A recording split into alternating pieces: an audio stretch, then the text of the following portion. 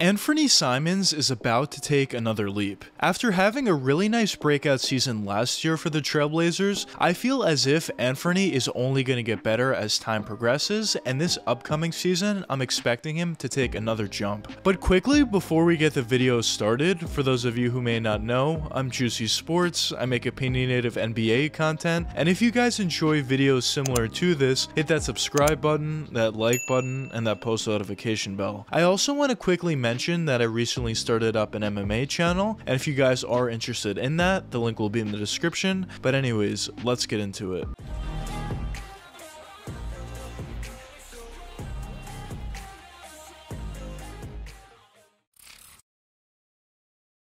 Anfernee Simons was drafted with the number 24 overall selection during the 2018 NBA draft by the Portland Trailblazers. And originally when Anfernee was drafted, he was seen as a player that could potentially be a really good player in the future, but he was certainly a project once he was drafted. And for that reason, getting drafted to a team like the Trailblazers was a perfect situation for both sides. It was perfect for Anfernee because he would have a lot of time to develop and there wouldn't necessarily be pressure on him, and also not to mention he could learn from a player in Damian Lillard who would be a perfect mentor for him. But it was also perfect for the Portland Trailblazers because they would be bringing in a talent that probably should have went earlier than the 24th overall selection, and a guy who down the road could be a potential all-star. So I definitely think it made a ton of sense for both sides. But when Anfernee was drafted in his rookie season, he barely played whatsoever, only playing 20 games on the year and averaging 3.7 points per game on 44% shooting from the field, 0.7 rebounds on 0.7 assists. And as I said, this was in line with the expectations for him, as he was certainly seen as a project. But out of these players that are considered projects, what you want to see from them is just to continue to improve their game season after season. Even if it isn't necessarily significant jumps, it is something that you are looking for, just subtle improvements, maybe in terms of a specific thing offensively that he may have been struggling with in the past, or maybe just perfecting something offensively,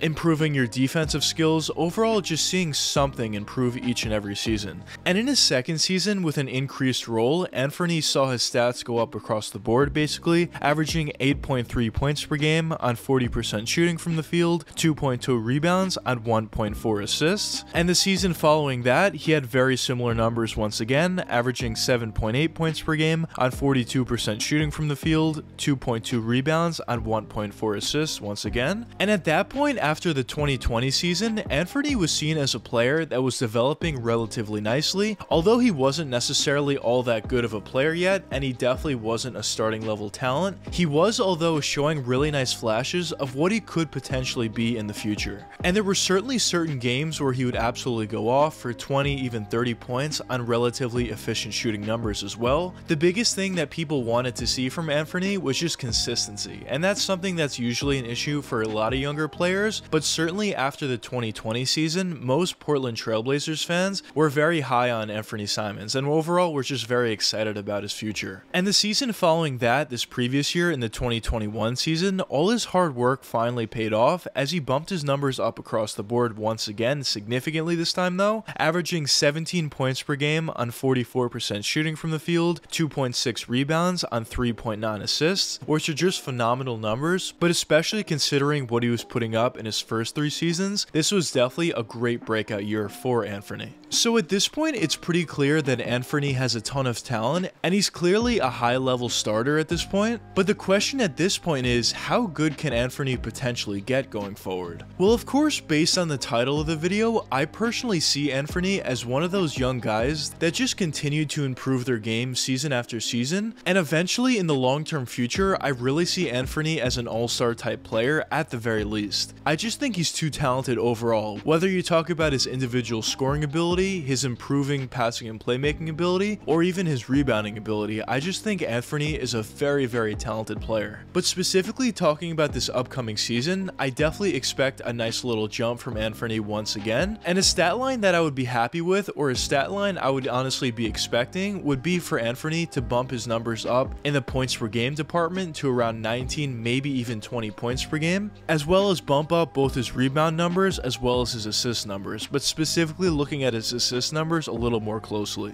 Now, one thing that I do want to mention, and one exception to those expectations that I do have, would be to see how him and Damian Lillard play together. Now, of course, in the past, they have played decently well together, but Anfernee wasn't the same player in the past that he is now. So it's definitely somewhat of a question mark on how they'll play together. I personally think they'll play pretty well, but if for whatever reason they don't play well together and the Blazers need to choose either to play Anfernee or Damian Lillard, of course Dame is going to get most of the time and Anfernee is going to see his numbers get cut. So at that point, if he's only averaging, let's say 15 or 16 or even 17 points per game, but with a decreased role, I definitely would not be disappointed with that, and that would definitely be an exception to the expectations that I do have. Now, I just want to quickly mention, this is not a scenario that I'm expecting. I'm expecting Dame and Anfernee to play pretty well off each other, and honestly, I think having Dame in the lineup actually could help improve Anfernee's statistics because there wouldn't be as much pressure on Anfernee. Now, the other side to that argument is some people think that Anfernee's numbers are going to go down with a lower opportunity that he's going to get with Dame back in the lineup. People just think Dame is going to get a lot more shots in this offense and Anfernee is going to get a lot less, which of course does make sense as last year it was just mostly Anfernee taking over, and now inserting a player like Dame who's certainly going to take certain opportunities away from you could potentially lower your numbers. But in my opinion, I just think the fact that a player like Dame is going to take a ton of pressure off Anfernee is going to outweigh any negatives that bringing in Dame would have on Anfernee's career or Anfernee's statistics. But honestly, even besides the numbers, I just want to see Anfernee improve his game overall. Maybe try to perfect some aspects of his offensive game. I certainly would like to see him improve his overall passing and playmaking ability, although he has shown tremendous strides in that department. And overall, I just see Anfernee as an extremely talented player, as I mentioned, and I think the combination between him and Dame is going to be an extremely exciting duo to watch in the future going forward. And I definitely think that combo would make a lot more sense and definitely works a lot better than Dame and CJ McCollum. And one of the main reasons for that is Anfernee does have nice size to him, so you wouldn't necessarily be playing a pretty short backcourt that would struggle defensively. Having that bigger body at that shooting guard position for the Blazers would definitely be a huge benefit. Now, in terms of the Portland Trailblazers as a whole going forward, they're definitely in an interesting situation, as it seems like they are trying to rebuild or at the very least retool, but they still have Damian Lillard on their roster, so it's a little bit of an interesting spot. If they decide to go full rebuild, that would be interesting. It would definitely be a good situation for a guy in Anfernee who is still very young, but obviously it would be very interesting to see what happens with Damian Lillard if that were to be the case. But if not, and they just build a team centered around Dame and Anfernee, it definitely would be a very exciting team to watch. So I guess we'll see what happens on that front as well. But anyways, let me know what you guys think in the comments. Do you think Anfernee Simons is about to make another leap, or do you not think so? But anyways, I hope you guys enjoyed the video, and if you did enjoy it, check one of these two videos popping up now, and until the next time, peace out guys.